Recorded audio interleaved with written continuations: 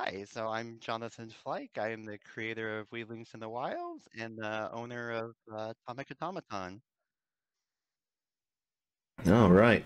So is Atomic Automaton a new company? What brought about its existence and that kind of stuff? Like, what's the story behind it? Yeah, so we're relatively new. We've been around for probably 5 years. We've had some games that were slated to be released a couple years ago, but COVID, yeah, Yeah. pushed all of our timelines back. And so we decided that, hey, we can't really wait anymore. So it's time to start releasing these titles. So Weavlings in the Wilds will be the first game by the company, but we do have some other ones that are kind of scheduled to follow up as soon as this one gets fulfilled. Okay. And so, what's kind of the story behind Weavlings in the Wild? So Weavlings of the Wild is a puzzly solo card crawler, or I've heard it called a sliding puzzle game. So basically, you are maneuvering through this 4x3 grid, and you're collecting traps, and you're using traps to capture beasties, and those beasties will be turned into meat, and you will use that meat to lure weavlings out of the tender wilds. Once you collect 10 population, you win the game. And if you lose 10 population, or you suffer 10 wounds, then you lose the game. You gotta try again. Okay. Uh, the theme or the story is the legendary Fate Weaver Zadara has put all her chubby little weavelings on a diet, and that has not gone over well for them. So they've decided to go off into the tender wilds and get meat in rebellion because they Okay. don't like. What inspired you to make this kind of game? So I had a weekend gig and there was a lot of downtime. And so I was looking for a game that I could play on my downtime. And so I was trying to find something that I could make that had a small footprint. And this is what kind of came out of it. The 4x3 grid is relatively small. It was easy to, set up. It was easy to take down. The theming actually came out of COVID. I had these little weavlings and I didn't know quite what to do with them Hmm. and I had put on a bunch of weight from COVID, not doing anything, just kind of sitting around. And I thought, you know what, let's put this weight gain to some good use and motivate me to just accept the way the world is right now. And that's kind of where the theming came along. So it's a little quirky theme, it's a little bit different, but I'm also quirky and different. So I think it Yeah. fits the Okay. vibe and the things that I'm doing. Okay. So the art in this is very colorful and playful. Who's the artist? I'm the artist, actually. Really? Yeah. So I did all the art, the design, the graphic design, the motion graphics, the videos, everything you see for Weavlings in the Wild, minus Keandra's voice acting, is me. So this has been a pretty intense labor of love. I'm really proud of it. I'm really proud of how it's being received and all the love that it's getting so far. Yeah. I have, like I said, like a quirky and off-kilter personality, and so this kind of shows through with my art. It's very tongue-in-cheek. We wanted to do something that was like cutesy grotesque, something I don't really see very often in board games. Yeah. I was a little worried about how that would work because I don't really see this kind of style that often. But we went to a proto spiel and got some feedback, and everything went really well. So I'm pretty excited with it. So looking at some of the rules, because I got a chance to kind of glance over it a little bit, it seems like it's a pretty quick play. What do you suggest the average play time is probably for this kind of game? It's about 20 minutes. It could be quicker or longer. It really depends on the player. I know this like this will be I have two solo card games that are kind of in the same series, and that I've been playing it for so long. I got it down Yeah. in like 15 minutes, 20 minutes. But some people really like to sit with the decisions, and this Hmm. is a decision optimizing, action point allocation kind of game. You're Okay. doing a little bit of hand management too. So some people just really like to sit there, and I think that's the great thing about a solo game is that you're allowed to. You're allowed to have a little bit of analysis paralysis, but it's not because there's too many choices. It's just because Yeah. you want to optimize the choices that you do have. So I think it finds that good balance. Okay. So let's talk a little bit about the gameplay itself. So how do you set up? It's a deck of 54 cards. You're going to pull out two. So you're going to pull out, there's a player aid that comes in the game, and Hmm. that'll remind you where everything goes on the game state. And then there's a trapper card, and the trapper card is you. That's who you're playing to collect all these traps and weavlings. And so what you'll do is you'll make a 4x3 grid from the deck of cards. Of course, you'll want to shuffle these beforehand, and then you will place the trapper on the Tender Wilds. And that's the Tender Wilds is like the game grid. So, Okay. they're one and the same. But once Trapper is on the board, you'll discard the card that you replaced it with, and that's kind of the setup. As far as gameplay, there's four distinct phases that you'll play through. There's the Trapper phase. That's where you'll be moving the Trapper around. You're going to be collecting traps. You're going to be using traps. You can also Okay. collect. We have these wild spirits that are the local ghosts of the region, and Hmm. you can collect those, and they will offer you boons that kind of help you on your journey. Uh, After the Trapper phase, there is the Lure Weavlings phase. So if you are able to collect any meat on your little journey, you can use that to lure weavlings off of the Tender Wilds. Any lured weavlings, that'll be your population that you use to kind of win. Okay. After the lure weavlings phase, you have the beasties feed phase. And so on all the beasties cards, there are these little chomp icons. And the chomp icons will let you know what direction the beasties will feed. And they will feed on any nearby weavlings if you weren't able to kind of like pull them off the board. Yeah. The final phase is travel phase. And so you'll move deeper into the Tender Wilds. And when you move deeper, it'll push the bottom row of the grid out of the game. And then you'll Yeah. draw from the Wilds deck and put it into the top row. So there's always this organic kind of like push and pull. It's got a little bit of a Tetris vibe. So anytime you pull cards off of the Tender Wilds, whether that's beasties or weavlings or anything, um, the game will collapse. It'll fill in those empty spaces, and then you'll put unrevealed cards to kind of fill in those gaps. Okay. Yeah. So honestly, it sounds like it's a pretty fun solo game, and when it came to playtesting and that kind of stuff, was it pretty easy for people to kind of catch on to and make it pretty much seamless in that sense? I know just from looking at everything that you have poured years worth of stuff into this. This is not just something that you threw together in one day. This is something that you've been working on. How long have you been working on this universe?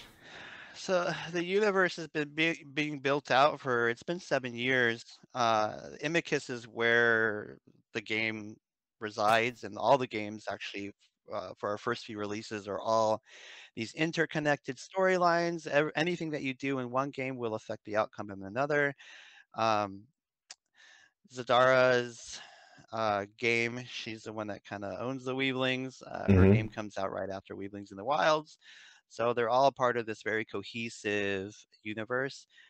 Weavlings specifically has been worked on probably about 2 years now. Um, Hundreds of playtests. I've captured a lot and lost a lot of Weavlings over the course of the last 2 years.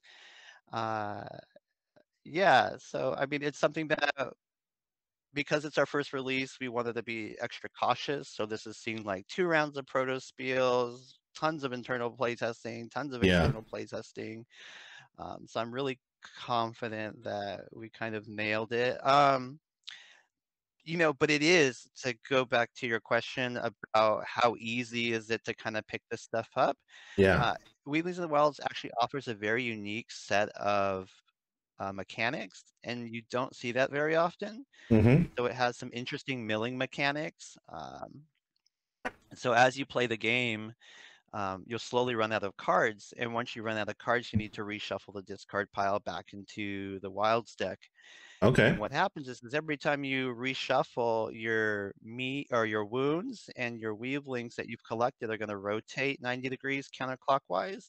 And those are your damage trackers. Those are your population trackers, which isn't seen too much. So what we do have, and this is kind of like one of my design heuristics, is that most cards are multifunctional cards. So the beasties are beasties, the beasties are meat, or the beasties are wounds. So Okay. they serve multiple purposes. The back end of that, like the designer back end, the little secret under the hood stuff, is that by removing these cards from the deck permanently, it's actually shrinking the deck and it's moving the game along quicker. Because Okay. eventually you're going to take more wounds the longer that you're there. The weavelings will become a little restless, and if you take too long, they're going to require more meat from you. So it's supposed to create this sense of urgency Yeah. and kind of move the game along. So we got these interesting milling mechanics that I don't really see. BGG actually didn't have an entry for milling, so I had to just say milling. I couldn't link it on BGG's website. Uh, but yeah, yeah. So milling, and it's got some hand management, like I said, action point, selection stuff. So it is a unique suite of mechanics, which I think is what gamers are really looking for. They're always looking for new combinations of these things, and Weavlings Yeah. definitely offers this stuff. Okay. How many like different kind of difficulties are there for this kind of game? So we have an easy mode. That isn't the standard. Hmm. Um, we have easy, we have normal, we have hard, we have subcategories of hard where you're removing different amounts of wild spirits. Those are the guys that are going to offer you the boons to help you along. Okay. And then we have nightmare mode, which changes some of the mechanics of the game, makes it more difficult. If you play normal or hard, when you go through travel phase and the cards get pushed out, certain cards won't get pushed out. So unrevealed cards will not get pushed out of the wild. So you can kind of strategize and move the trapper to kind of block certain columns to kind of stop the milling mechanic a little bit. Okay. So there's some strategy there with like game state gameplay and manipulation. Hmm. Uh, so what the nightmare mode does is it pushes those unrevealed cards out. So you really have a shorter timer to kind of, finish this game up. So when we were designing this, it was during COVID, it was during like inflation. So Hmm. that was something that was really important to me to make sure that gamers are getting the most for their dollars. Yeah. And it was also important to me that we have a very good price point. So I feel like the amount of gameplay that we're giving and the price point and the quality of the materials, we were going to do a tuck box. Yeah. I've opted against it.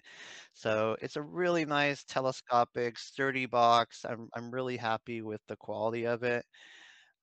We also have two stretch goal expansions planned, so that's some additional content. Um, and the base game comes with a certain amount of traps, like set traps that you use.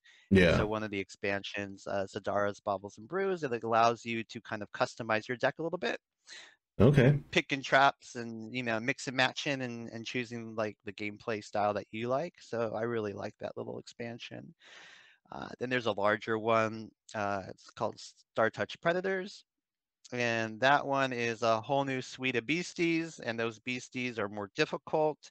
They have more difficult abilities that manipulate the Tender Wilds, unlike the base game. And there's Okay. some new events, which just make it a little bit more difficult for you. Yeah. Um, So it's one of those things where you have enough stuff coming out in this upcoming Kickstarter that there's going to be lots of replayability. There's Definitely, like, especially with the traps, like Zadara's Bubbles and Brews, a lot of those are game state manipulation cards. And that's pretty different from the base game. And hmm there's also just a really fun, we're always trying to lean into theme. So she's kind of like a psychic. We call her a fate weaver. And so one of the trap cards is you trying to predict what the next card is in the deck. And if you're able to predict it, then there's certain effects that happen. yeah. Um, so there's some fun little things like that. But definitely Star Touch Predators takes the game into a much different direction.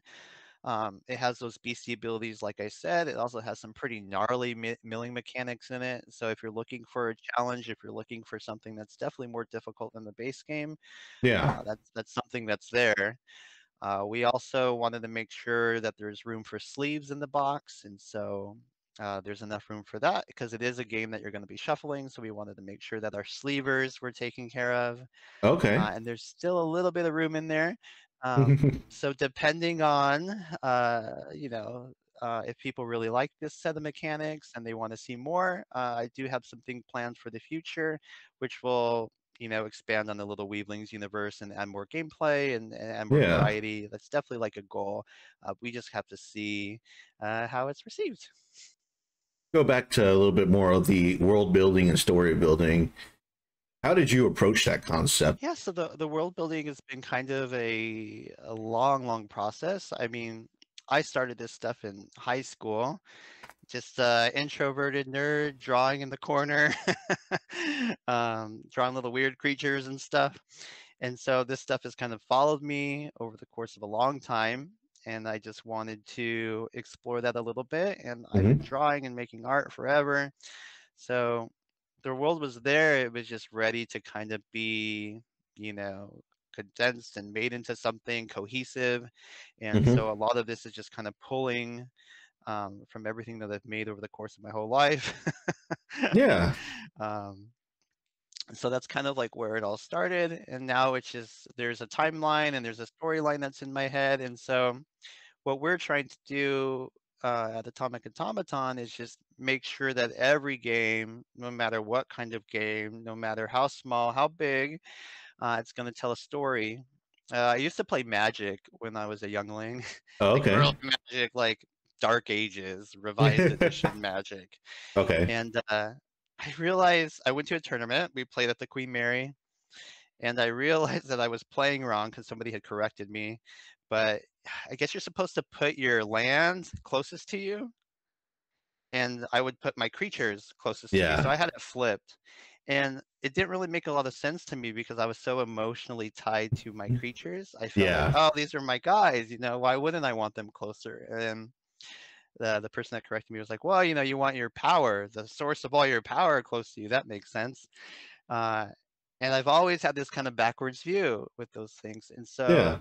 everything that I do is like character driven, and I want you to have an emotional connection to these creatures and characters and ephemera that you're interacting with. And I think, quite frankly, that's kind of like a blind spot in the board game industry Hmm. is I don't really feel emotionally connected to most of these games that I play, and I really want you to feel that. So there's so much extra art for Weavlings. There's so much extra art for a lot of these games that we're coming out with, and that's because you're not getting just a 54 card game, 90 cards with an expansion.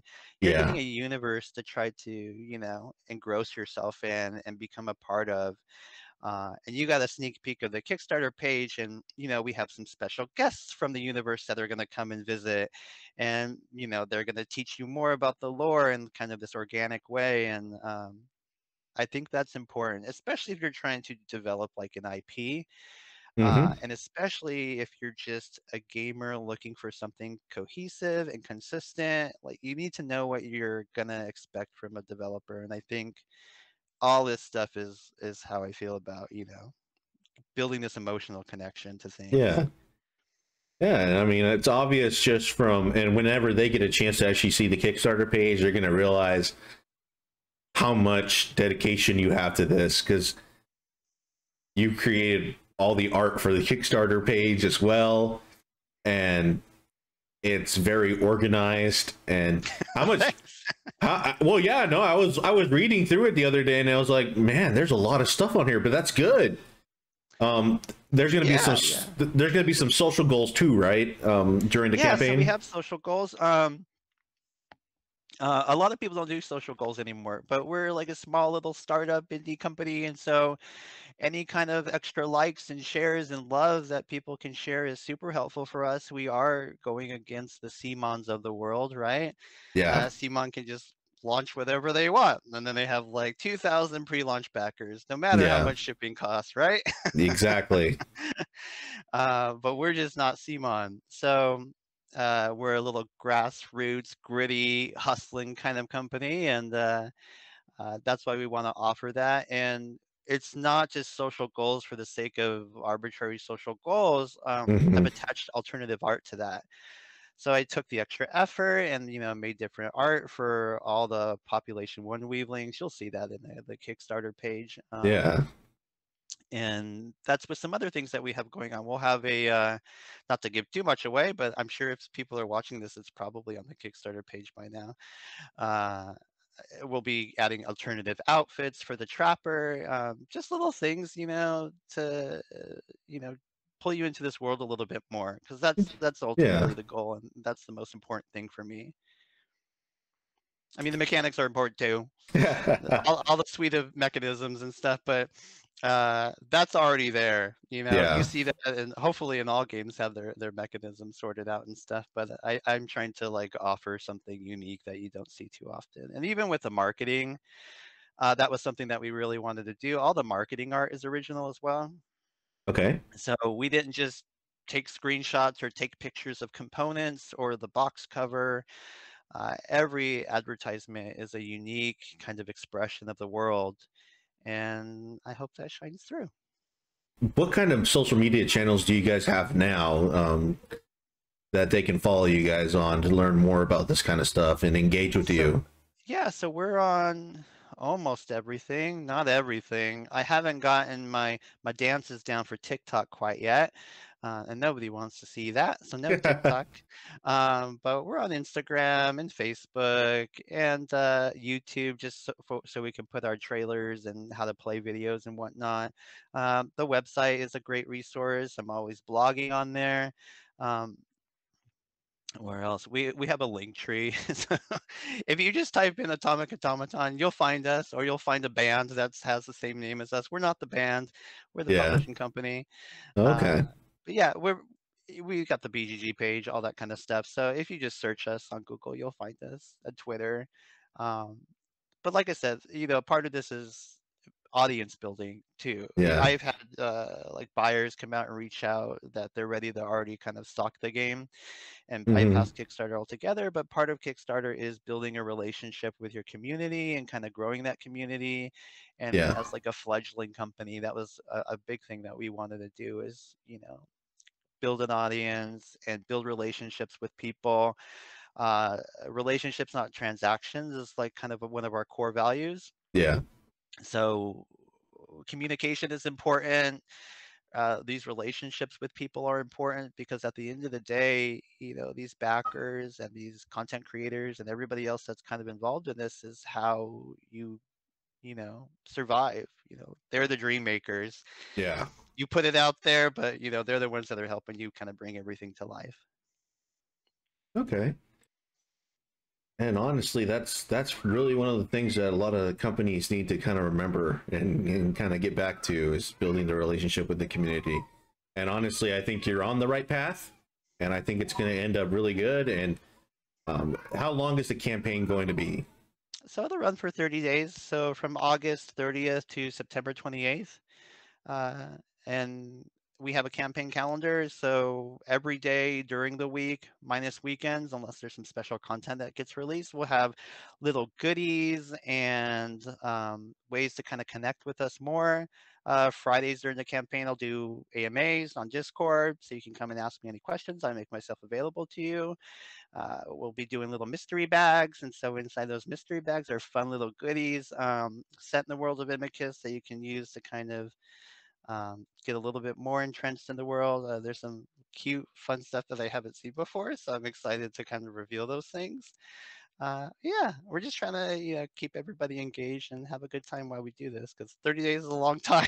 that's, a, Yeah. that's a long time to keep people kind of coming back. Okay. And so, what kind of different tiers are you guys offering in your campaign? Or So we wanted to, what did it say, KISS, right? Keep it simple, stupid. We have some more complicated games coming out, and originally, Weavlings in the Wilds and Fate Weaver Zadara and her unfortunate misfortune were going to be paired together, but we got good feedback where Weavlings needed to be its own separate game, and so we were going to run those two campaigns together, but we decided to split them up. So we wanted to just keep it simple because part of the reason, not only was Weavlings fine for its own game, it made the pledges too complicated. mm-hmm. So I wanted to. This is the first foray into this kind of stuff, and you're dealing with like logistics companies and fulfillment companies and manufacturers, and the easier that you can make it on yourself. This is my notes for other designers. Hey, I have the big games coming out. People tell you don't do the big games, but I'm like, oh, you just want to do the easy game just to make your life easier because it gets pretty gnarly. So you Mm-hmm. got to get UPC SKUs and all that kind of fun stuff. So there's, long story short, there's only one pledge. Mm-hmm. There's the core game. We do have stretch goals to increase the quality of that, and that's what we want to make. Ideally, is that will increase the thickness of the box and Yeah. linen finishes, all that kind of nice stuff. But one pledge, so $20 pledge gets you the core game, and then we were able to work with our fulfillment company, and they were able to bundle the game in boxes of twos and fours, and so then you can save some money on shipping. So those are kind of our group pledges, Mm-hmm. and all that shipping information is on the Kickstarter page. So what I encourage people to do is make some friends during the campaign, or get some presents for Christmas for people, and or birthday presents because they'll probably be after Christmas for fulfillment. But that's the best way to save on shipping because shipping's kind of crazy right now, and there's only so much that we could do as an Yeah. indie publisher. So that was our best way around that, is offering kind of these group pledges. Okay. And when the campaign is live, there's going to be a tabletop simulator demo, right? Yeah, so the tabletop simulator is live now, so you can go and we have that on our website. So you can just click the link and go play it for yourself if you want. And then I have the how to play videos and how to use all the traps. So you can kind of figure it out yourself if you're really aching to play some Weavlings. But yes, so the first Friday of the campaign, I'll be running tabletop simulators, just kind of showing people how it plays. Mm-hmm. If you didn't get it from the videos. And then the third week of the campaign, I will be doing another set of tabletop simulator games, and it'll be for an hour. And I'll put in the expansion packs so you can kind of see those as well and how those play. And then the weeks in between that, I'll just be doing art, and you can watch me paint and ask me questions. Thank you very much, Mr. Jonathan, for talking to us about Atomic Automaton and Weavlings in the Wilds. Their Thank you for Kickstarter having me. campaign is launching soon, and we will be following it closely. It is a passion project, but it is also a very realistic project. Yes, I'm neurotic. It has to be realistic. It has to be pragmatic. Yes. All right.